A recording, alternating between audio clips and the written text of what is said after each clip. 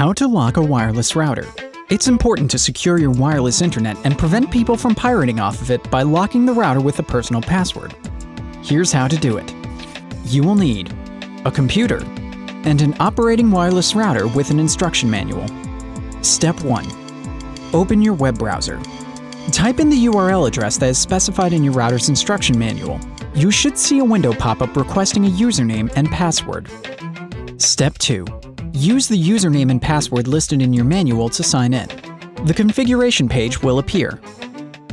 Be sure to change the default password once you reach the configuration page. Step 3.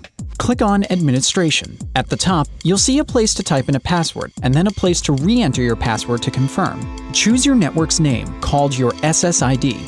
Enable Wi-Fi Protected Access Encryption, called WPA2 or WEP. Save your settings. Choose a name for your network that doesn't reveal your name or address.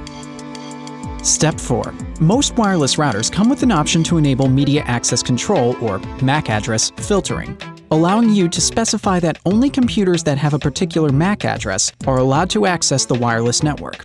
To enable this feature, refer to your router's manual. Did you know? Wi-Fi, a term coined by the Wi-Fi Alliance, stands for wireless fidelity.